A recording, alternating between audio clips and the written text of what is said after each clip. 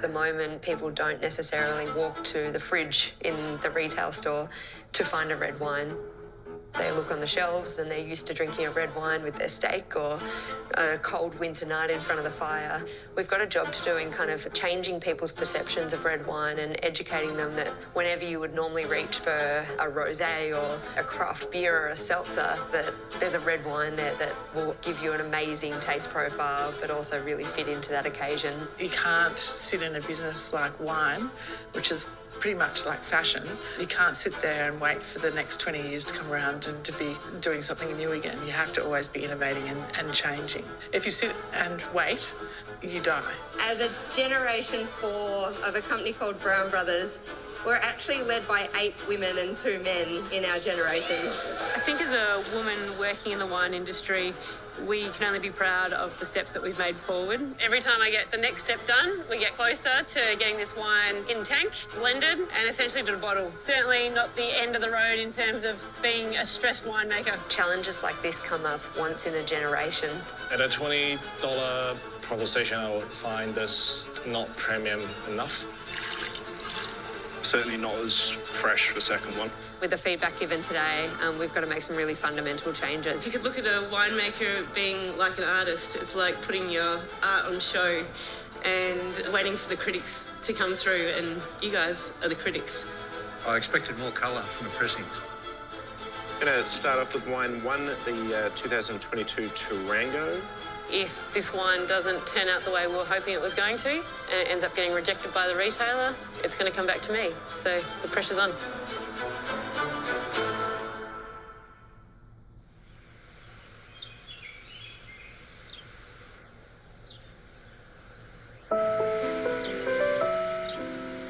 Brown Brothers was founded in 1889 by our great-grandfather, John Francis Brown. And he started here in Millewa as more of a hobby farm. And he planted 10 acres of Shiraz here in the site in Millewa. But really, I don't think he had any idea that it would become the wine business that it is today. Now, we're 133 years on, and we're proud to say we're still a family-owned business. Today is a really special day. We have our annual Brown Family Conference.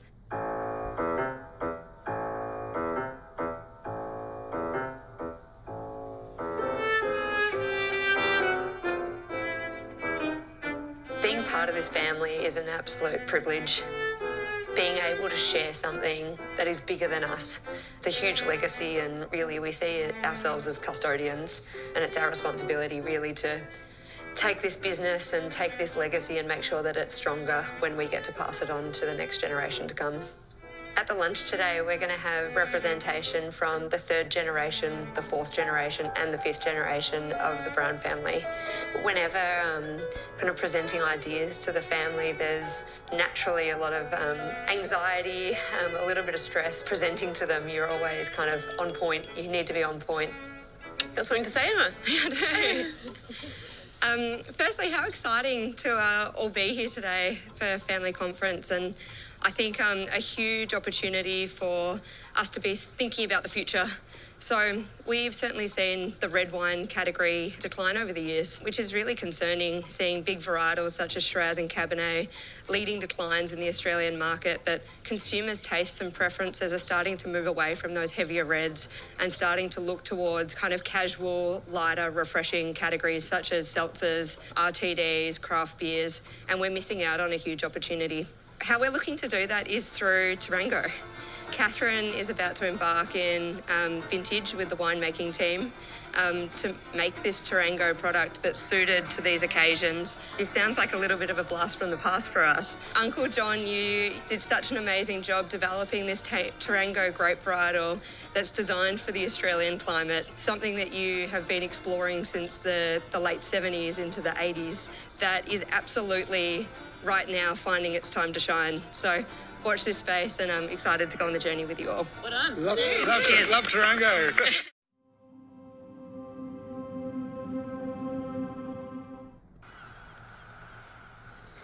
Dad would say, look at the ruby color. Isn't that beautiful? The situation in Lebanon today is very hard with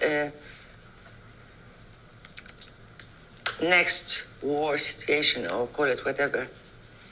But I don't look at it that way. My only conviction is to my family. My father was a general in the Lebanese army, and I looked up at him like my hero. At the age of 11, he put a gun in my hands and he said, "It's gonna send you back a little, but you try to stay as firm as you can, and you shoot in the middle. It's like if you are shooting somebody between the eyes. You got it?" I said, "Yes, Dad. I'm gonna do my best." I enjoyed it, actually. It's a terrible thing to tell a child of 11 to do that, but he meant it, to have his daughters be strong and up to any situation life would bring you along. He prepared us, actually. It has always been part of my life, wine and war. We are 4 sisters, and I was the one who liked best to be next to him and to enjoy making wine. And that was a dream of his, which came true. I loved the idea of him starting a winery, and he didn't need to be encouraged. He was so passionate about everything he did. Well, sad enough, he left us, and since then, I took it up myself to continue his heritage. I'm very proud of having a dad like this. And for me, to carry on his legacy wasn't an easy thing. I don't know whether to say that a woman in a man's world is an easy task. But it was worth trying.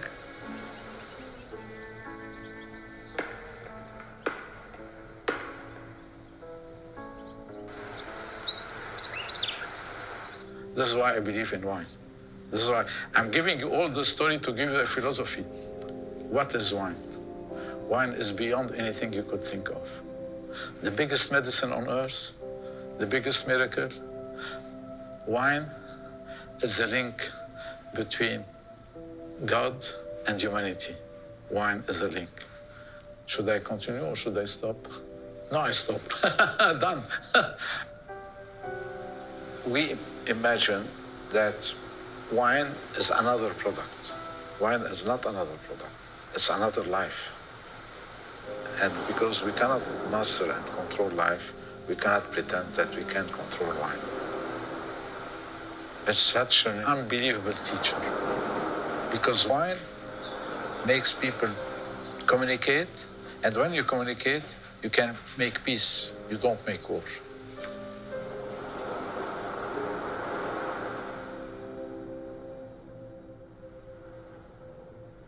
You don't know yet what it tastes like. It hasn't grown yet. We need to let the wine be the whole bottle. And he had this wonderful line where he said, just like people, wine is something that you cannot judge until you've seen it through every season of its being.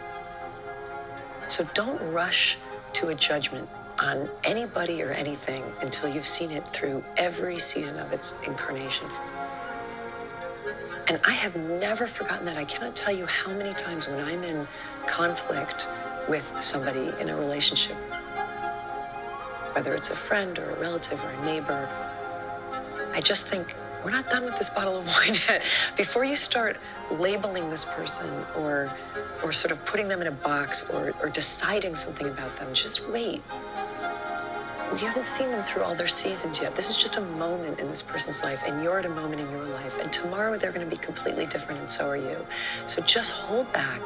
That was always his thing. Wait, not so fast, right? Not so fast. And don't judge it. Don't declare anything. Just watch the story unfold. And that, to me, is spiritual mastery.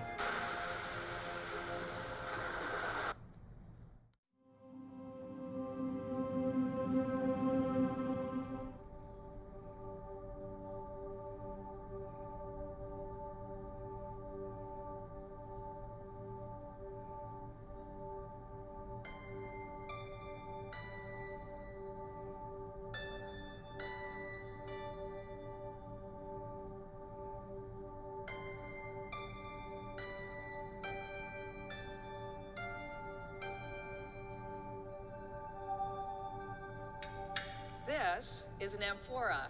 Clay vessels like this have been used for thousands of years throughout much of the world. One purpose, and the reason we're here today, is that amphora have played a key role in the history of wine. Anthropologists believe that vessels like this go back 8,000 years and were used for fermenting, storing, and trading wine between cultures. Today, there's an exciting movement focused on these vessels taking place on California's Central Coast in San Luis Obispo County. Throughout the ages, every country and culture has had its own shapes and names for these clay vessels. Today, these winemaking jars, large and small, are referred to simply as amphora. We have been doing a series called Fatto a Mano, which means made by hand, that all go into amphora. A good question is, why on earth would you use one? You know, it's cool, they're ancient. The fact that they even existed anymore, I had no idea about. Experimenting is, always an important facet of making wine, or really anything in life. The more you experiment, the more you learn about your environment and what how things react. A lot of my colleagues I hear talk about that a lot. Like, we call this the Wild West, right? It's very much an area where people could come and do whatever they wanted. There was no rules. There was the world is your oyster. We don't really want to just fit a bill for somebody or a certain target audience. We want to just strive to be different, unique, and taste good at the same time. So what are you going to do that is unique and that is different, and how are you going to make it special? I'm not surprised to learn that this county has so many individuals looking at something old as something possibly new, because really the zeitgeist of our local industry with wine is one of expansion, diversion, and amelioration in a new sense of the word, which is an old word for winemaking. Today, most wines are fermented in stainless steel, concrete tanks, or oak barrels, and then the wines are moved to or remain in barrels for aging, the oak often adding layers of flavor to the wines. But these winemakers in San Luis Obispo County have begun to think more broadly about how their wines express themselves. Farmers at heart, the winemakers I'm meeting are all philosophically wedded to nature and to history. They've all begun to use amphora. Is it because they want to explore the past? Or is there some winemaking secret hidden deep inside these big clay pots? I'm curious to find out.